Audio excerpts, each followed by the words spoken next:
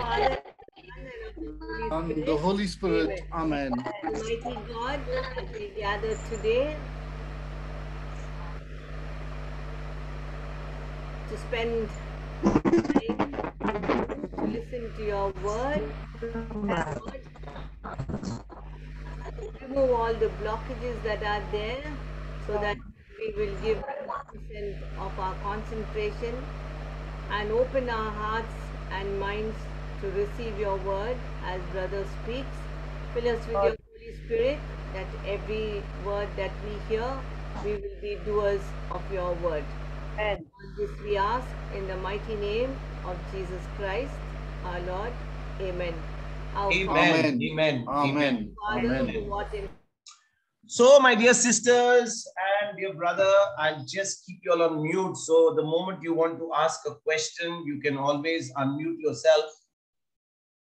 So, remember the last time when we were sharing the gospel, we are still on Luke chapter 1. And you remember the last time when we finished our class, we were talking about how Joseph and Mary received that message from the Lord independently of each other, where Joseph was told that the child in Mary's womb would be a male child. It was not through that relationship which he had with Mary, but it was by the Holy Spirit. Mary had a visitation from Angel Gabriel, where she was told that she is going to be the mother of Jesus, that she's going to bear a son, and she's going to have a son whose name is going to be Jesus. So the name Jesus was given both to Mary and to Joseph independently of each other. And although Mary did not communicate with Joseph, Joseph would never have believed that. Nobody would have believed Mary.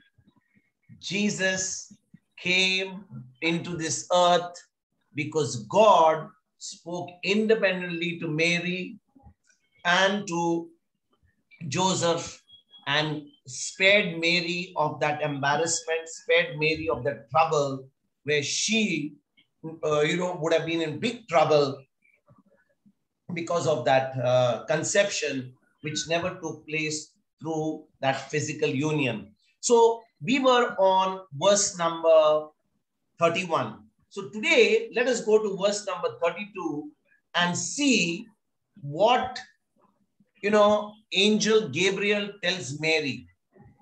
Angel Gabriel tells Mary in verse number 32. So can we go to verse number 32? Has anybody have got your Bibles with you?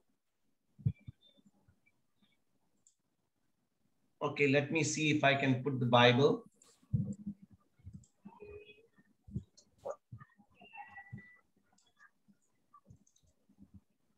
We were on Luke chapter 1, verses 32 to 44. Let us go here. He will be great and will be called. Yeah, go ahead, sister.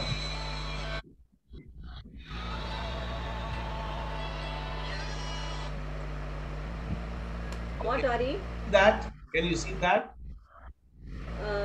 Yes, we are all there. He will be great and will be called the Son of the Most High, and the Lord God will give to him the throne of his father David. Okay. Were you all able to see that? He will be great, yes, brother, and will be called the Son of the Most High, and the Lord God will give to him the throne of his father David. Okay. He will be great and will be called the Son of the Most High. And the Lord God will give to him the throne of his father David. You know, when you read these verses, you must remember Mary was very familiar with these verses. They all had heard about David. David was a very, very, very great king of Israel. Does everyone know that, right? David was a very great king in the kingdom of Israel. And to say such a thing, for Angel Gabriel to say these things to Mary, especially to somebody who was Jewish, it was very significant. It had a lot of impact. It had a lot of significance, or I would say it had a lot of meaning to say these words to Mary. Because Mary was Jewish in the first place. And David was a very great king of the kingdom of Israel. But it was clear that one of the descendants of King David would be the Messiah. Listen to this very carefully. It was written in the Old Testament by the prophet Isaiah that one of the descendants of King David will be the Messiah. And for Mary, who was Jewish, was familiar, she was a very godly person. She used to go to the synagogue very often. She was raised up by very godly parents. When the angel Gabriel is telling her that he will be the son of the Most High God, and the Lord God will give him the throne of the ancestor David, this Mary began to understand. She knew exactly what these words of Angel Gabriel were. Let me put it to you differently, my dear sisters, my dear brother Clifford. Let me put it to you differently. Today, many of you know that there is a way to know whether the child is going to be a male or a female. Do you know that?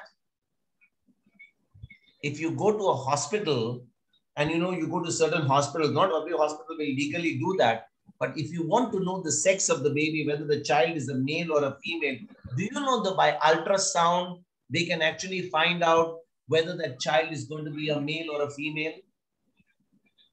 I'm asking you all. Do you know that? Yes. Right, Sister Geraldine? Now, when the doctor, say for example, there's a mother who's got 5 daughters. Who? How many daughters? 5 daughters. Her husband, the whole family has been praying for a son. And now she's gone for an ultrasound. And that doctor or that nurse, when he does the ultrasound, knowing that you have got 5 daughters, now tells you, you know what? The 6th baby that you're going to have is going to be a boy. Do you know what it's going to mean to you as a mother? I'm asking you. Do you understand what it's going to mean to you as a mother when you have got almost 3 or 4 or 5 daughters? No, I don't think it makes any difference to anybody, does it? Hello, my dear sisters. Brother Clifford, are you there? You're all muted, brother. You can unmute yourself, no? You all can unmute yourself. Yeah, brother, you muted us. Sir, we thought. Yeah. You can unmute yourself. I only muted you only for the beginning. When you want to ask a question or reply, you can unmute yourself. That option is there. What I'm saying is, if you have got 3 or 4 or 5 daughters, and now when you go for that ultrasound, the doctor tells you you're going to have a male child, is it going to mean a lot of things to you, to a mother? Definitely. Without a doubt. Without a doubt, yeah. Without a doubt. Because every time your in-laws, your husband, you got 4 or 5 daughters. And then, okay, let us put it the other way. You got 4 or 5 sons and you're looking for a daughter. And all of a sudden, when you go for that, it can be either way, the doctor says, you're going to have a girl. You got 4 boys or 5 boys. Now you're going to have a daughter. Can you imagine the joy that will come to the mother when she knows that? What joy it will bring to the parents. And here is Angel Gabriel telling Mary, this child whom you're going to name Jesus, he will be great and he will be called the Son of the Most High God. And the Lord God will give to him the throne of his father, David. So what does this mean to Mary? She is going to be the mother of the king. Oh my. Imagine if you are now chosen to be the mother of the Savior. Do you think it is a small position? I'm asking you, my dear sisters, Brother Oh, Clifford, no. if you were told by somebody that you're going to be, one day the chief minister, you're going to overthrow Stalin in Tamil Nadu and you're going to be the chief minister. If somebody tells you right now, okay, do you think that you will ever believe? You'll say, me chief minister? Can never be. But see, angel comes from heaven and he says, you know what, Clifford, the Lord has just sent me from heaven to you to tell you that you're going to be the chief minister of Tamil Nadu. Forget about chief minister. You're going to be the prime minister of India. Brother Clifford, are you going to be happy about it? Yeah, we'll start planning now itself. You'll start planning now itself. But the point is, He'll be at very this point in time, you must be so fed up with the system that is going around. You see the corruption going around. You see so many negative things around. And now, this particular angel, a divine celestial creature, is coming up to you and saying, you know, Clifford, you have been chosen to become the Prime Minister of India. And therefore, now you need to get yourself prepared. Isn't that going to bring a lot of significance to you? Yes. Sure. Sure, it's going to be. And here is the angel Gabriel telling Mary, who's Jewish, who knows what these words mean, that she is going to be the mother of the Messiah. She is going to be the queen mother of that king who's going to be sitting on the throne. Can you imagine what joy it must bring to her? And at the same time, there will be also thoughts running into her mind. Me, mother of the king, and I'm going to get married to Joseph, that carpenter. What is God saying? I mean, how can this be possible? Maybe if I was getting married to Herod's family, maybe I was getting married in the palace. It makes sense to me, people in the palace can get a throne and all. And here, a carpenter's son, that too, we are not going to have a relationship. I'm going to have a child. As it is, my mind is running at the how am I going to tell Joseph? And now the angel is telling me this news that he's going to give me the throne, my son who's going to be born, the throne of his ancestor David. Do you think it is easy for any person to even take this news and just absorb this news and digest this news? My dear sisters and brothers, when we are reading scriptures, yes, Brother Clifford, yeah? That is why Mary exclaimed, how is that going to be? How is this going to be? As soon as the angel Gabriel gave her the news, she straight away said, how can this be to me? Yes, brother, I agree with you, but we are on verse number 32. And in verse number 32, the angel Gabriel is giving us some news, which is good news. First and foremost, she's in front of an angel. We already saw how difficult it is, what her mind must be running. And now he's giving a commentary and he's telling her, you're going to be the mother of the Savior. You're going to be the mother of the Messiah. Now he's going to have the throne of the ancestor David. What exactly must be going on in Mary's mind? What is going on in Mary's mind? I mean, getting some news that, which in the natural looks very easy. I mean, Brother Clifford, listen to this very carefully. When I give you the example of you becoming the prime minister, do you think at this very moment, are you having the experience or are you having any knowledge of even being a minister in Tamil Nadu? Have you really taken a government position? Do you know the system, how the government runs? Do you know how ministry runs? Do you know how to run a state to actually go and be a chief prime minister of India? No. An angel comes. Listen to this. You have no idea of having worked I'm sure you will not have worked in any government office, right? We all worked in government office. Yeah, we are all governmenters only. Government staff. You're all government staff. Yeah. So looks like right now, Brother Clifford, this is the Lord speaking to you. That's why you're the blessed among women here. Who knows that whether you are the one chosen to be the next chief minister? You never know what you're called for. Right?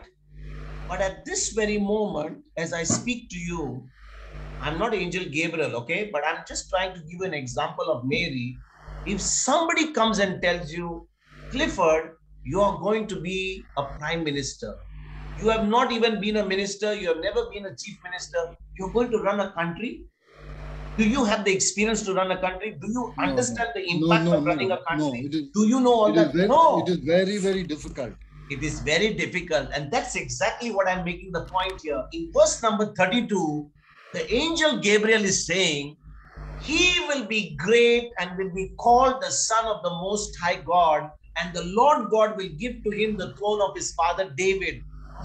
He's telling Mary that the child that she is going to bear is going to be the Son of the Most High, and he's going to be sitting on the throne of his father David. Do you think this is making any sense to Mary when she's not even getting married to somebody in the palace? She's getting married to a simple, ordinary carpenter. That too, she's going to have a child not out of through marriage. It's going to be out of wedlock. Is this news what she's getting? Is very difficult for her to relate to these two concepts, two different concepts, being an ordinary person and then being the mother of the king of the Mary would not have thought of anything because she didn't have an idea of anything of this. No, sister Geraldine, those days, during the time of Mary, there were many virgins who were waiting, who the concept of the king being born was already there in that society. So Mother Mary also was a candidate to that, and she was also praying, and they had certain places where they were praying for the gift of being the mother of Christ. But suddenly when somebody tells you, Brother Clifford, I'm just sorry to interrupt you. Can you show me the scripture where the virgins were waiting? No, it is not in the scripture, brother. We have got traditions for that. We have got traditions. We have got these are documented those days. And these are, everything is not in the scripture. Okay. Now let me come to everything the truth. Let me come to the truth of God's word and expose that tradition for you, which is not true. Are you ready? Yes. Are you ready? Yes. See, you said to me based on tradition. See, nobody knows about tradition because it all goes by word of mouth. People just try to invent something and make it tradition. Yes. Do you know that when Jesus was born in Bethlehem, nobody even knew, even when he was 2 years old? Yes. They were reading scriptures in the synagogue that the Messiah is going to be sent. They knew that the Messiah was supposed to come. When the Messiah actually arrived, nobody was there to greet him in Bethlehem. He did not even have a place to be born in Bethlehem. The angels were told, that to the angels, the shepherds were told by the angels, and the shepherds went to Bethlehem. They saw what the angels told them, and they went away glorifying God. Mary, Joseph, and took the baby Jesus, went back to Nazareth. Then the Magi came after 2 years, almost when Jesus was close to 2 years. That's the time when they came to Jerusalem. People did not know in Jerusalem that there was even a king born, that there was a Messiah born. And then there was all an uproar in the palace. Then the Herod said, you remember we were talking about the worship, we were talking about the Magi a few months ago. I don't know whether you remember that. Even when Jesus was 2 years old, nobody even knew that there was a Messiah that was already born. So you know what? If you go based on tradition, it will always going to, make the word of God of no effect. The moment you introduce tradition based on what somebody else here say, you have already cut off the word of God. So let's keep traditions aside. Let's stick only to the word. Because the word of God itself was an inspiration by the Holy Spirit. It is also a word of mouth. It is the word of the mouth which for 300 years, the Christian religion was only by word of mouth. Only at the year of 350, the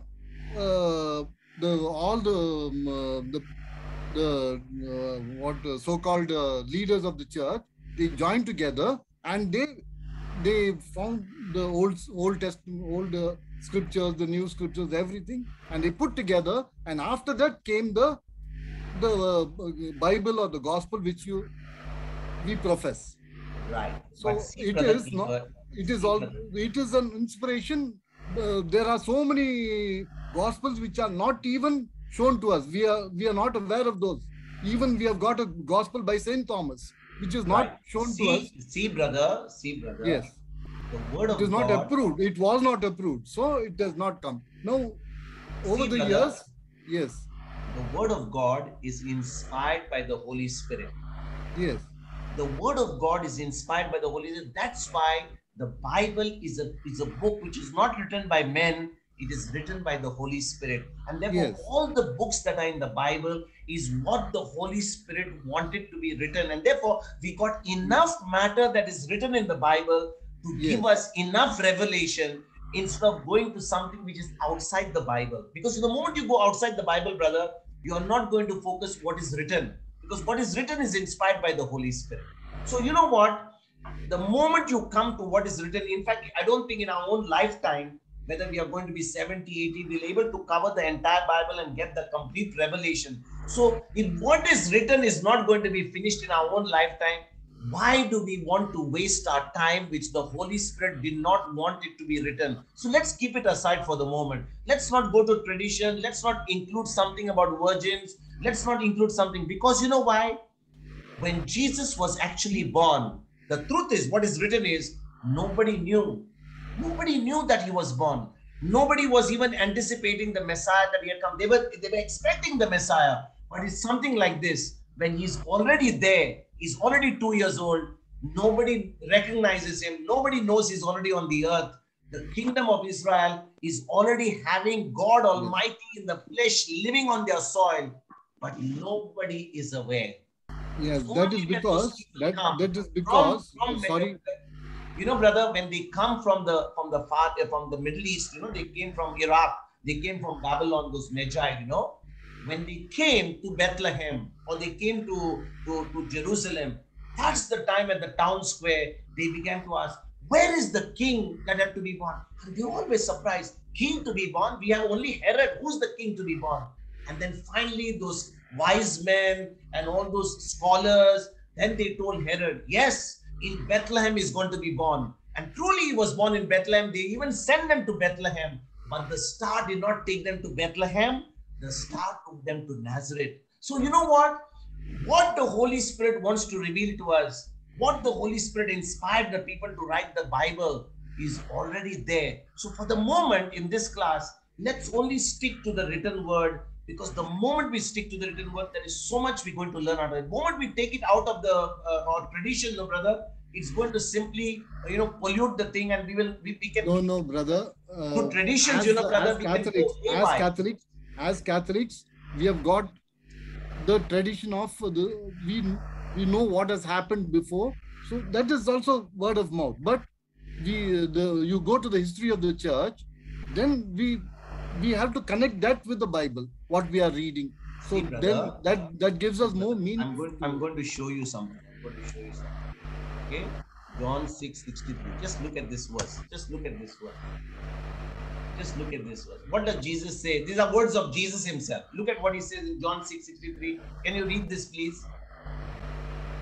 It is the spirit that gives life. The flesh is of no avail. The words that I have spoken to you are spirit and life. Yes. The words that I have spoken to you are spirit and life. That means the word Jesus spoke, they are inspired by the Holy Spirit. The Word and the Holy Spirit are one. Remember, we are talking about the Holy Trinity. We are talking about the Father, the Son, and the Holy Spirit. So the Father, the Son, and the Holy Spirit, the perfect Trinity, they are perfectly united. Nobody talks one contrary to the other. So whenever Jesus did anything, he always did what his Father told him to do. He never did anything outside the Word.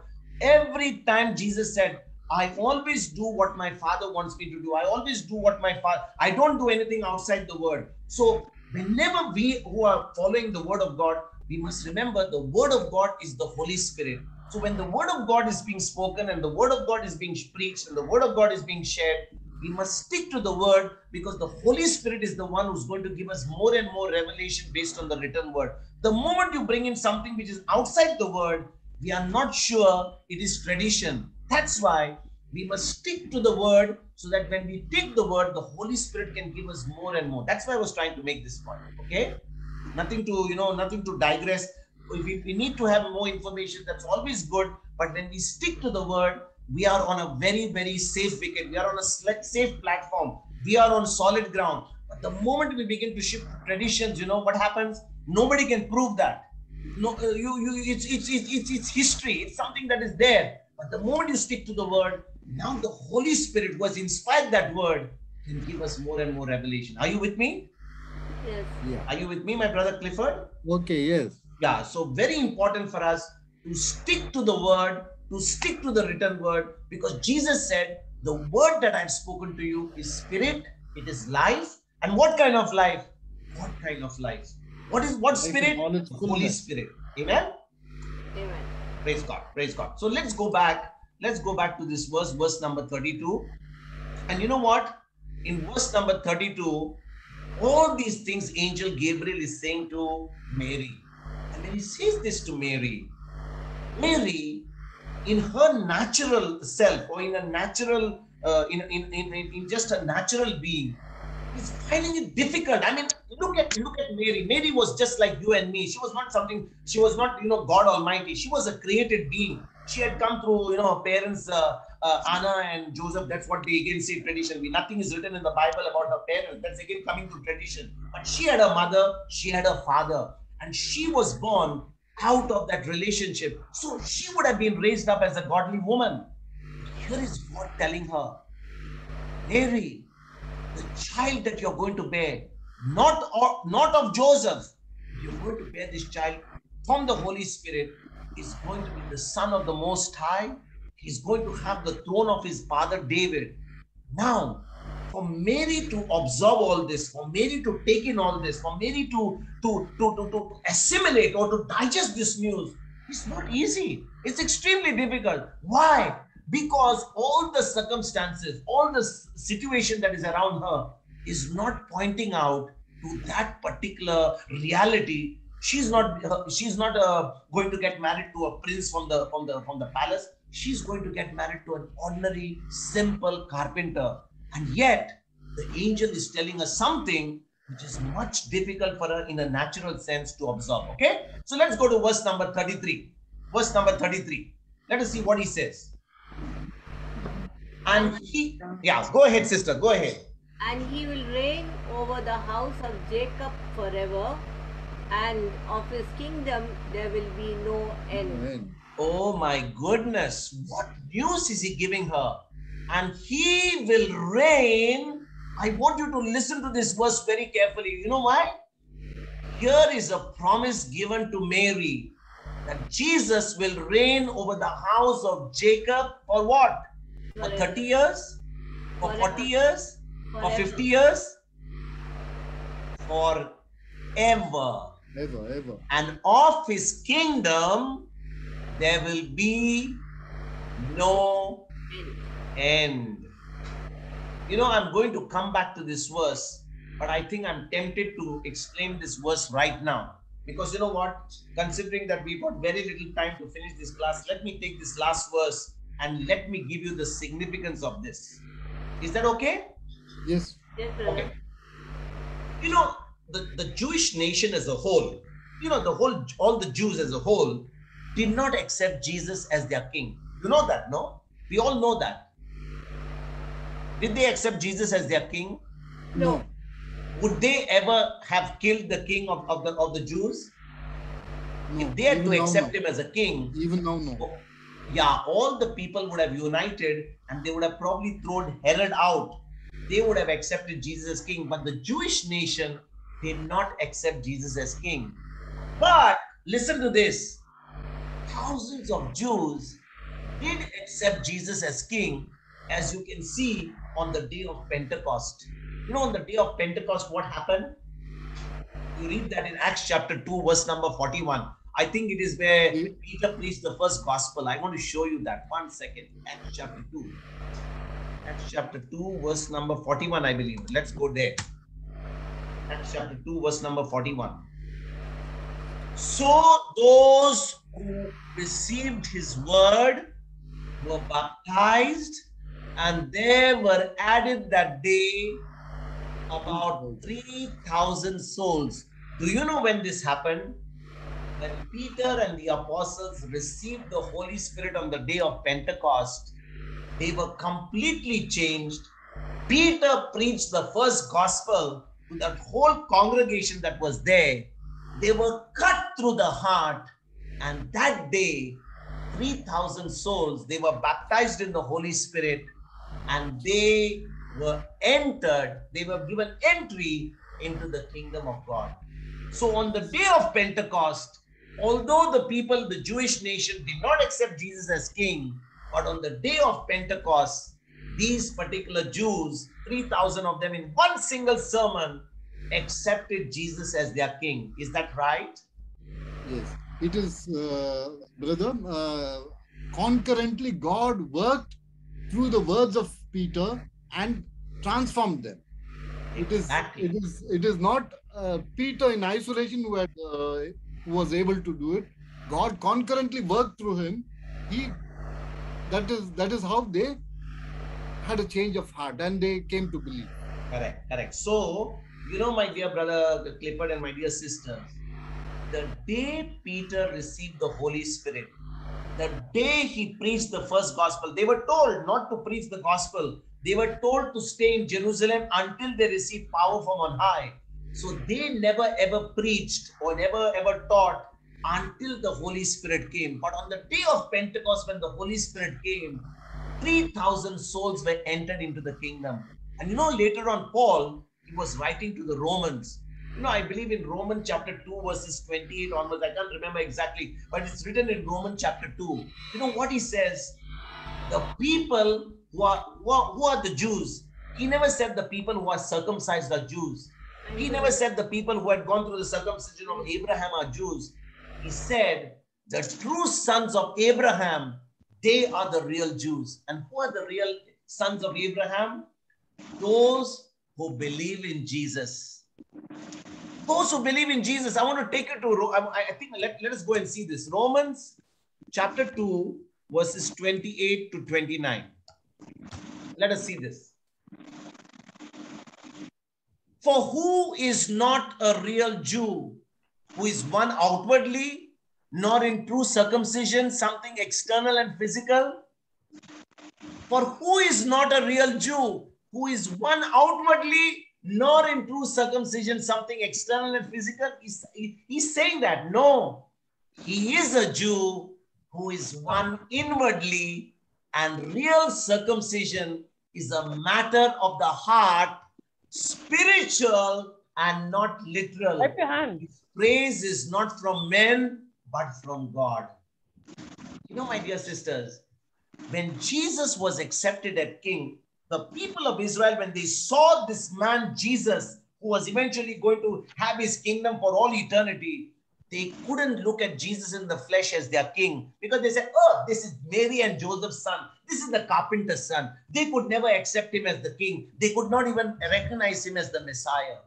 But this same Jesus who died, rose again, and went back to the Father, when he sent the Holy Spirit, when the gospel was preached by Peter, the same people who had actually been hearing Jesus, they accepted him as their king. And today, you and I who are talking about Jesus are actually a manifestation, I would say, a realization of that prophecy in verse number 33. What is that prophecy in verse number 33? What is that prophecy in verse number 33? Can we go back there? Luke chapter 1, verse number 33. Look at that verse number 33. What does it say? And he will reign over the house of Jacob forever, and of his kingdom there will be no end. No end. Of his kingdom there will be no end. My brothers and sisters, listen to this. Jesus has been reigning over the true children of Abraham. That is the church. ever since his resurrection from the dead. So I closed it. Is everyone with me? Yes, yes.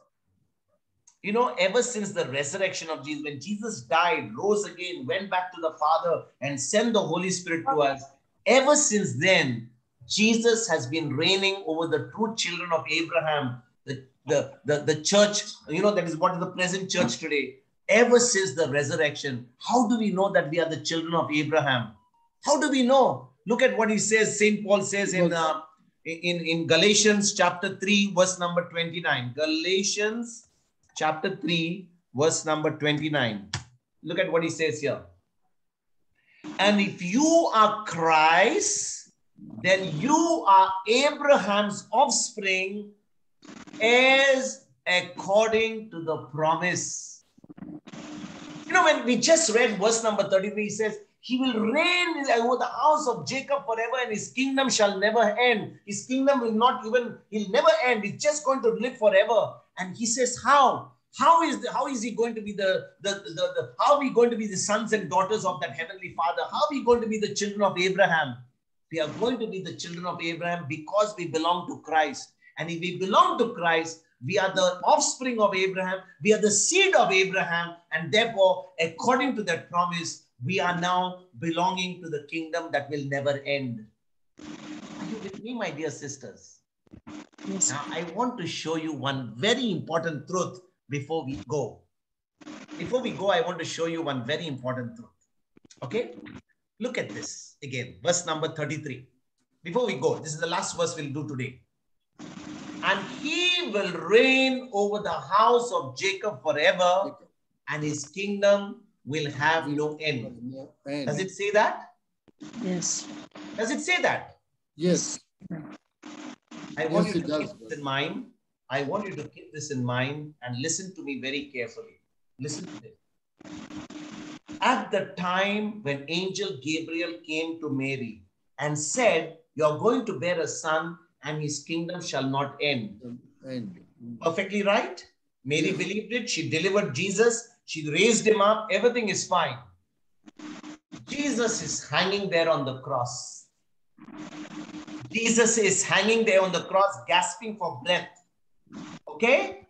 And the Lord has told Mary, your son's kingdom shall have no end. He will be sitting on the throne of Jacob forever. And she's looking at her son there, panting. He's calling out to his father. He's in his final moments. What is going on inside Mary? Lord, did you bluff me? Did you cheat me? Did you deceive me? You said, my son's kingdom shall never end. You said his kingdom shall never end. You said that he'll be sitting on the throne of Jacob forever. You said that I'll be the queen mother sitting next to my son, that we will have a kingdom which will live forever. I see my son, whom you said will live forever, whose kingdom will not end forever. He's hanging there on the cross. He's listening his final moment. And now they bring him down from the cross and they put a dead body in Mary's arms. God, did you deceive me? Did you fool me? Did you call the angel and made a mess out of my life all these years, these 33 years, and made me raise a boy, and now you're giving me a dead body and you said his kingdom shall not end? When we come back, my dear sisters, my dear brothers, next time, we are going to go further into detail on this. With this thought, let us just keep this in mind. God has spoken his word, but what is happening in reality is something different. This is the son whose kingdom is not to end, whose throne will be there forever. He's gasping for breath. And Mary finally is holding the dead body of her son. What is running inside her mind? What is running inside of her? God, did you deceive me? Did you say to me that all this, what I did for, was a big joke on my life? Did you play games with me? And I want you all to meditate on it based on what happened at the resurrection and where is Jesus right now at the right hand of the Father. But at that very moment, when she's holding the dead body, did you lie to me? Was it all a joke? Was it a game that God played with my life? I want you all to meditate on it before we go to the resurrection, because this is exactly the situation of each one of us in our life. There is a promise of God given to us. We have the word of God given to us. But when the actual situation comes and we see that corpse lying in front of us, we simply buckle and we say, it's all over. When the Lord says, no, when I said it, I mean it. When I said it, it will be fulfilled. When I said it, it is already finished. It is already done. With these thoughts, my dear sisters, my dear brother, let us close our class for today. When we come back, we'll proceed further and we shall see how Mary was able to take all that and yet hold on, because she knew and she knew she had a promise in verse number 33 that would keep her strong, that would keep her in trust, that would keep her going, even to the extent that when Jesus went back to the Father, she was with the disciples interceding when the Holy Spirit came. Amen? Amen? In the upper room, it was Mary who was with the disciples, because she knew Mary was the one. Mary was the one who collected them together and kept them. Exactly. She was the one who was there. So that's why we need to stick to the scriptures, because the scriptures are going to reveal through the Holy Spirit such amazing truths to us, so that when we stick to that, we will be enlightened to gain that trust, to develop that trust, to develop that faith, to not to quit, not to give up. If Mary did not give up, why should you and I give up? We look to Mary and be inspired by Mary of what she went through, and yet stood her ground. She stood like a rock on that promise, knowing that God was always faithful, and the same God is faithful to you and me right at this very moment, in the name of Jesus. Amen. Praise God. Praise God. So, somebody wants to do a closing prayer before we go, and when we come the next time, we'll take it further and we'll go deeper into the subject. Anybody wants to do a closing prayer? Sonia, you do, ma? Sonia.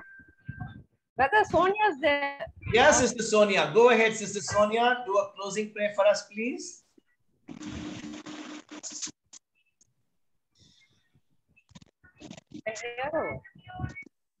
Okay, let me say. Father in heaven, thank you so much, Lord, for teaching us tonight that although Mary received the promise that she would bear a son whose kingdom would never end, that she would bear a son whose name is Jesus the Messiah, that she would bear a son who would be sitting on the throne of Jacob, which would never ever end, and it would be forever. Mary, who eventually went through all that in her life, did not see Jesus sitting on the throne. She did not see Jesus ever sit on the throne. She never had the opportunity, even in this life, to sit on the throne where her son was the king. But yet Mary stood on that promise of Angel Gabriel that his kingdom would never end. If she, who could conceive without having a relationship with a man, could bear a son, she knew that God could even bring a dead body to a life. And that's exactly what happened. Mary, who bore Jesus without a physical sexual relationship with Joseph or with any man, if she could believe that promise and bring Jesus into this earth, she knew God could even raise her son from the dead. Today, Lord, we who have heard the word, what does it mean to us? Are we here to learn theories, and are we here to learn doctrines? Are we here to learn philosophies, or are we here to extract that truth and apply it in our day-to-day life? Help us, Lord, to understand just like Mary, to be inspired by Mary's life, that, Lord, just as she stuck to the word, she believed the promise of God. She saw that word come to pass, not in this lifetime, but she knew that her son was special, that he was the son of the Most High God. You have given us your promise, Lord, through your written word. Your word is spirit, your word is life. Help us to stand on this word, to believe this word, no matter how dead our situation is right now. Because Lord, when we stand and believe your word, you have promised us victory, which your son already finished for us on the cross. And for giving us this understanding, Lord, that from today onwards, we are never going to accept even what a doctor has said or what the bank has said or what our marriage is right now heading for. But what your promise says, and your promise says it is finished, it is done, victory is already achieved, and we are standing on that victory. We are not going for victory. We are standing and moving from victory to victory, from glory to glory, in the glorious and matchless name of Jesus. Amen. Amen. Amen. Amen.